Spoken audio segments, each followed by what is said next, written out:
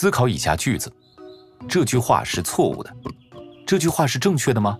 如果是的话，那么这句话就是错误的；如果不是的话，那么这句话就是正确的。通过引用本身，这句话创造了一个无法解决的悖论。如果它不是正确的，也不是错误的，那么它是什么呢？这个问题看起来像一个愚蠢的思维实验，但在20世纪早期，它使得澳大利亚逻辑学家库尔特·哥德尔做出了一个永远改变数学界的发现。哥德尔的发现与数学证明的局限性有关。证明是一种逻辑论证，被用来展示为什么关于数字的某个陈述是成立的。建立起这些论证的组成部分被称为公理，即有关这些提及到的数字不证自明的论述。每一个建立在数学基础上的系统，从最复杂的证明到基础运算，都由公理推算而来。如果一个关于数字的论述是正确的，数学家就应该能够用公理证明它。从古希腊起，数学家就用这个系统来充分证明或证伪数学陈述。但当哥德尔进入了这个领域后，一些新发现的逻辑悖论挑战了先前的充分性。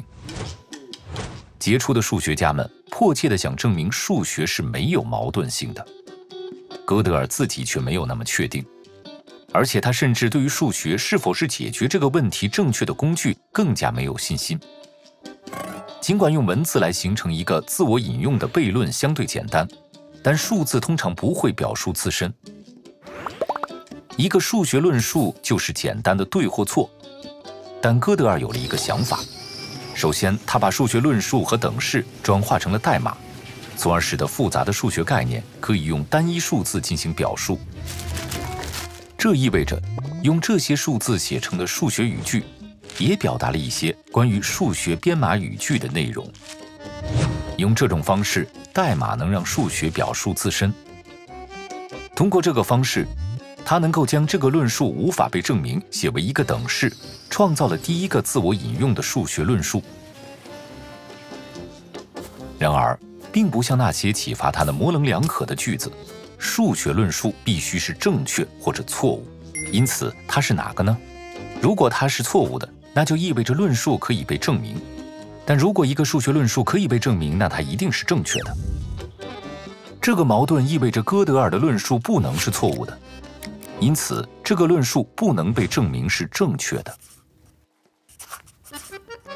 然而，这个结论其实更加令人讶异，因为它意味着存在一个正确的数学等式，却无法被证明。这个出乎意料的事实正是哥德尔不完备定理的核心，它开启了一个全新的数学论述的阶段。在哥德尔的范例中，论述依旧是正确或者错误。但正确的论述在给定的公理下可证或不可证。此外，哥德尔提出这些不可证的正确论述存在于每一个公理系统中。如此一来，就无法用数学建立一个完美的系统，因为永远会存在无法被证明的正确论述。即使你可以将这些无法被证明的论述作为新的公理添加进已经很庞大的数学系统，这个过程依旧会引入新的无法被证明的正确论述。无论你添加多少新的公理，你的系统中永远会存在无法被证明的正确论述。哥德尔的理论永远成立。